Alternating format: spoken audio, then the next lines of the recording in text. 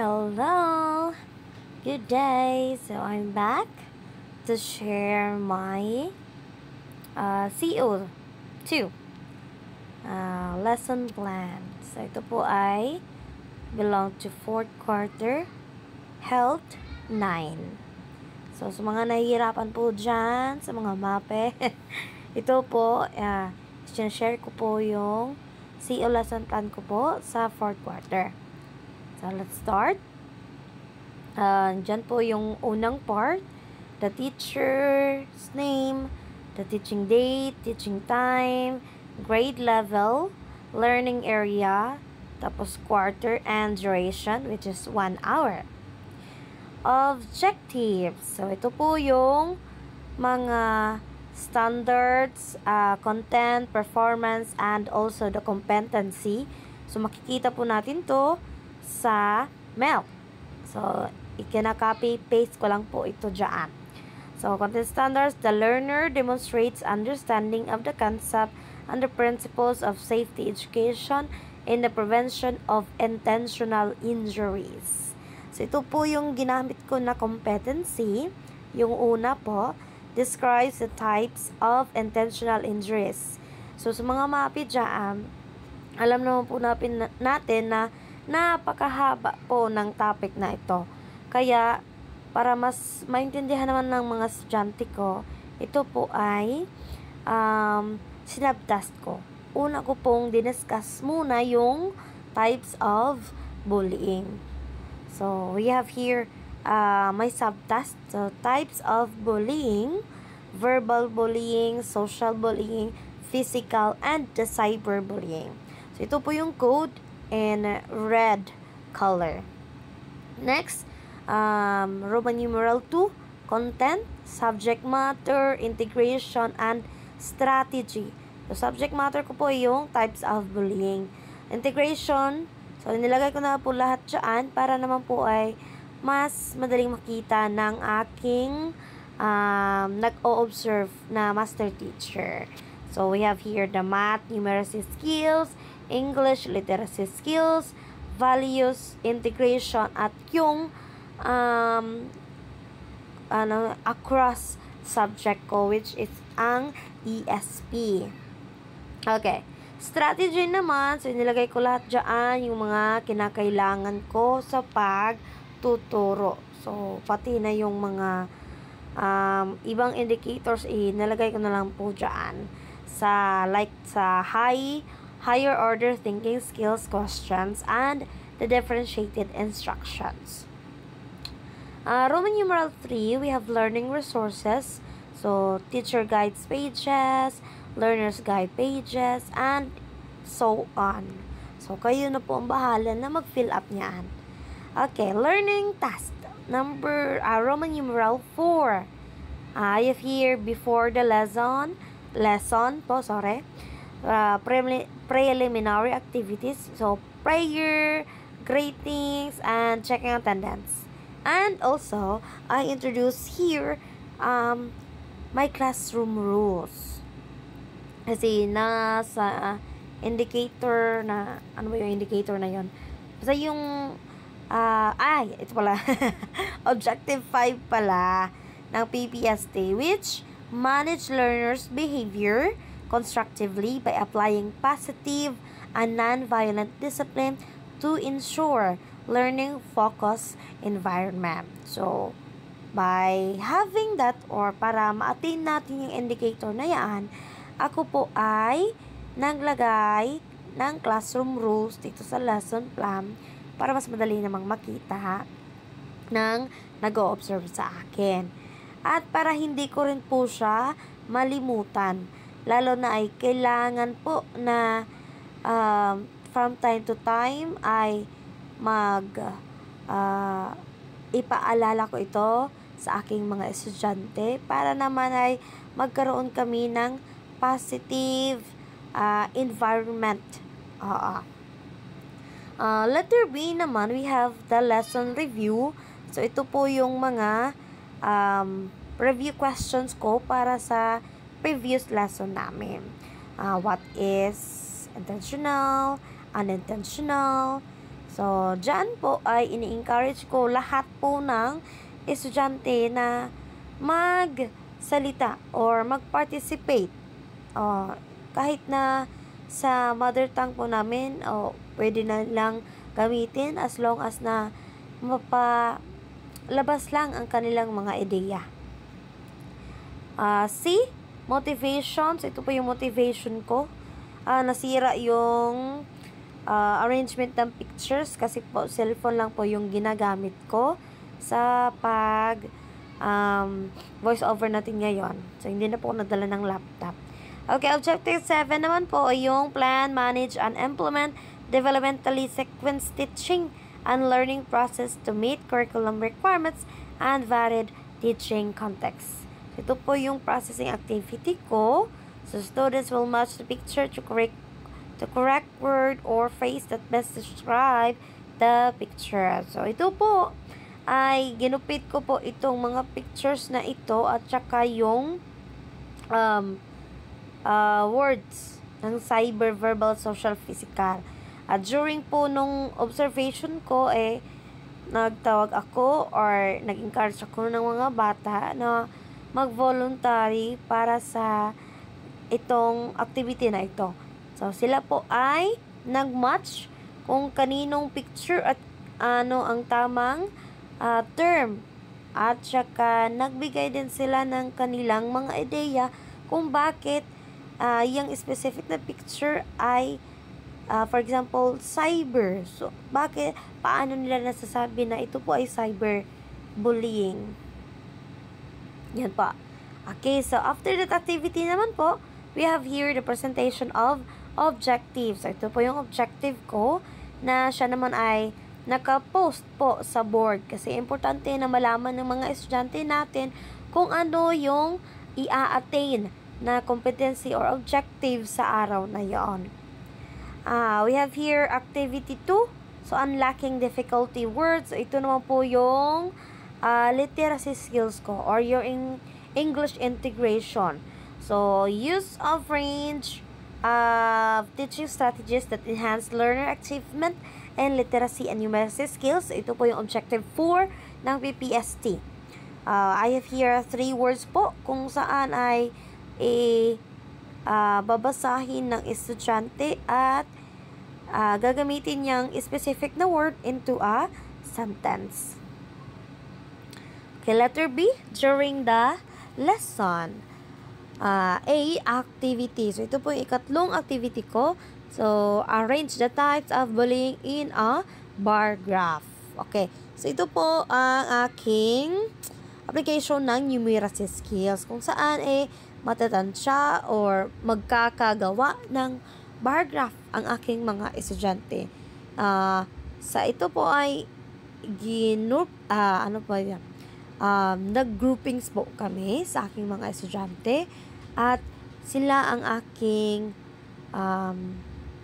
pinaisip kung ano sa mga specific na types of bullying ang mas common na nangyayari sa estudyante sa loob ng paaralan.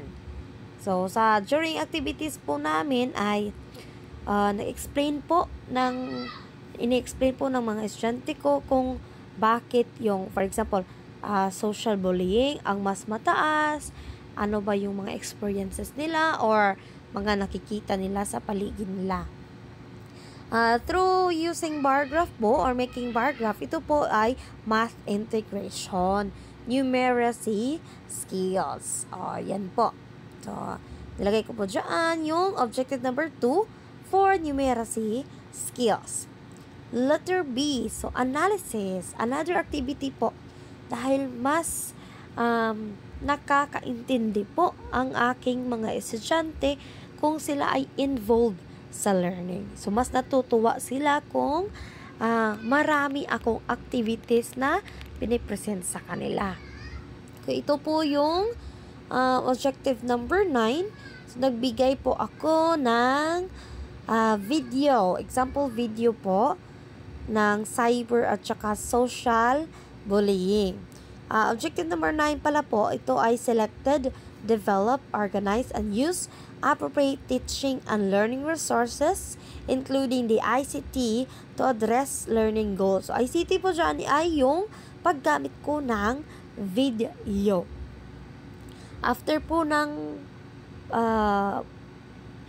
pagtingin or pag-watch nila ng video, ito po yung mga sample questions ko.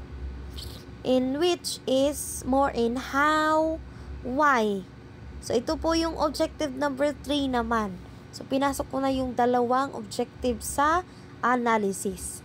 Objective 3 po, ito po yung apply a range of teaching strategies to develop critical and creative thinking as well as or other higher order thinking skills. After nilang manood ng videos, tinanong ko po sila kung how the bullies treated the victim, why bullies bully a person, and so on. So, yan po yung higher order thinking skills. The HATS questions. See, we have abstraction. So, dito po ay nagdi-discuss na po ako. And then, from time to time naman, after reading in English, so, nagbibigay ako ng example using our mother tongue. We have here integration din po ng ESP kung saan ay nagbibigay ako ng mabuting pangaral na hindi po talaga mabuti ang mangbuli ng kapwa. So, objective number 1, tungkol ito sa apply knowledge of content within and across curriculum teaching areas. So, ang natatamaan po dito is yung ESP. And also the values integration na din po. So, yun naman talaga yung dalawang yan eh. Parang magkakambal na yan. Okay. Applications. Another activity. Activity 5. So, go team. Objective number 4 naman po ang nagamit dito, in which manage classroom structure that engage learners individually or in groups and in meaningful exploration, discovery, and hands-on activities within range of physical learning environments. Gumamit din po ako dito ng objective 6, which is differentiated activities. So, dito, by groupings, ang mga estudyante ko po ang aking pinapili kung ano pong activity ang mas gusto nila or ang mas natap ang interest and talents or skills ng aking students. Ito po yung writers. Para sa mga writers, they will create a poem about the verbal bullying and how he or she raised from the situation. And then we have here the drama artist naman, role-playing about the social bullying and how to manage a bully. Visual artist, ito po yung mga mahihilig mag-drawing. So, draw a poster about how to defend or prevent a cyber bullying. And then, ito po yung, nabasa ko na pala, objective number 6. So, para naman po ay pantay na aking magraduhan ang lahat ng aking mga students, I have here the criteria. So, concept 30%, originality 15%, creativity 15%, performance 20%, and application of the values towards a specific type of bully 20%. So, total of 100%. Letter E, evaluation. So, objective number 10, design, select, organize, and use diagnostic, formative, and summative assessment.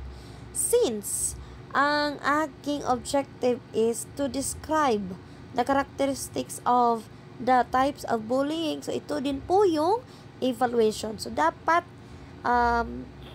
magkaugnay ang ating competency at ang evaluation.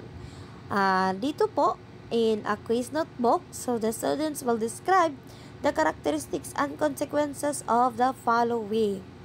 Then, iyan po yung 4. Kunwari, hindi naman po lahat ay nakapasa sa passing score So, nagbibigay po ako ng remediation doon sa mga estudyante na low lang po ang score. So, ito po yung isang gawain na binigay ko sa kanila. In a 1/4 sheet of paper, write your explanation about this question. How can you create an environment that fosters empathy, respect, and tolerance and effectively addresses the different types of bullying? So, sa mabuting naman po sitwasyon ay lahat naman po sila ay nakapasa. Kaya hindi na po ito nagamit yung remediation. Sinulat ko po o in-encode ko ito sa akin lesson plan just in case lang po na hindi po lahat ng estudyante ko ay makasagot sa kanilang quiz. Okay, and then yung assignment, last po. Assignment is they will read an article about the 4 types of bullying and write ways on how to manage the bully. And yan po yun lahat ng aking klase. At ito po yung huli. So, remarks and reflections na nilalagay ko po dyan kung ano po yung resulta ng aming klase.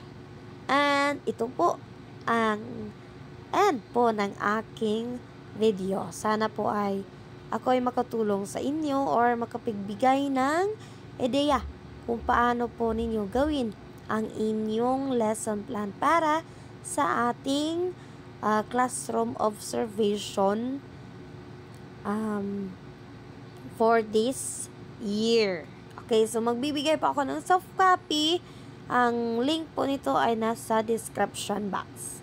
So, sa wala po pa naka-subscribe sa aking YouTube channel, so feel free po to subscribe bilang pasasalamat naman lang po at sa aking na-share sa inyo na lesson plan. At pwede po kayong mag-thumbs up po sa video. Lalo na po ay akin po itong happiness na makatulong sa iba. So, yun lang po. Maraming salamat.